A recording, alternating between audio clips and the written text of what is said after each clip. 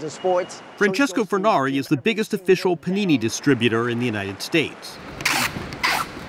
An Italian, Venezuelan American, he is the ultimate Panini sticker evangelist. 74. He's completed every sticker album since 1974, including the 2022 vintage many times over.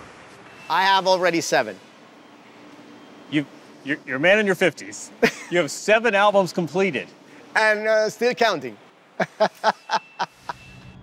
A pack costs $1.20, and Furnari predicts sticker sales from 2022 will reach 100 million packets in the U.S. alone, nearly 1 billion worldwide. We're talking about a little piece of paper with some adhesive on it. What makes this so special? John, you gotta understand that you have all your legends, you have all your best players at a distance of, your hand. You can touch them, you can talk to them. It's fantastic. How coveted are these things? When Argentina ran out of stickers in September, its Secretary of Commerce called an emergency meeting to solve this national crisis.